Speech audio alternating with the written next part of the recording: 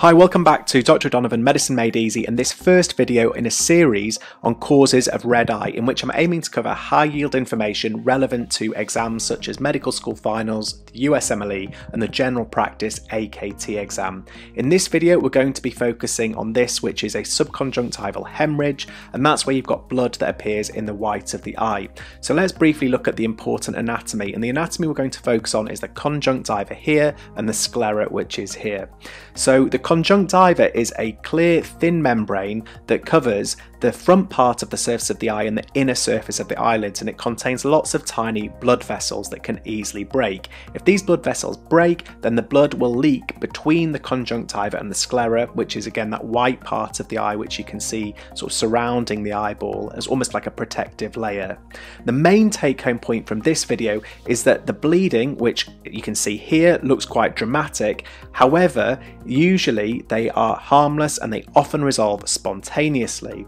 So there are rarely any symptoms that you notice, and the first thing you may notice, and you might see this in exam questions, is that the patient wakes up in the morning, they look in the mirror and they see this bleeding on the white part of the eye, and your spot diagnosis, if you're shown a photo like this, is that it's a subconjunctival hemorrhage.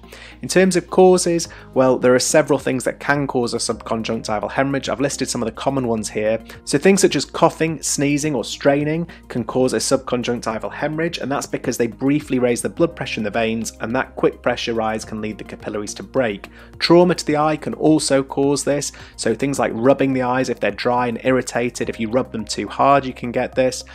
Things such as diabetes and high blood pressure are also some potential causes, and so it's important in exam questions, if they ask you what other investigations you might like to do in clinic, that might involve checking the patient's blood pressure as well as checking a blood glucose level.